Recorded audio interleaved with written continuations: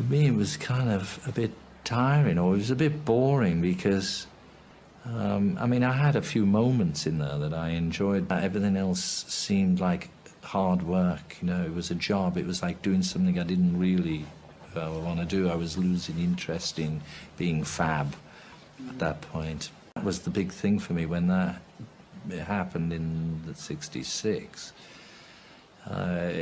It was after that, everything else seemed like hard work. Anything that you want to do, honey, lay hard.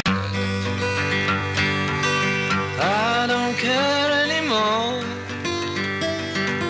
and I'll kick down anybody's door to hold you in my arms once more. I go anywhere, you know I don't care. If your program planner should get uptight because we talked on tape for most of the night, not realizing it's alright, he can get back up them stairs, you know I don't care. Thank you, ladies and gentlemen. It's all good fun with Alan Freeman on the wonderful old steam radio. And he's a lumberjack and he's alright, I tell you.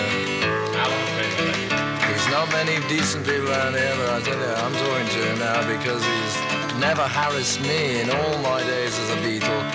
Didn't push me or shove me or fling me or... So God bless Alan Freeman.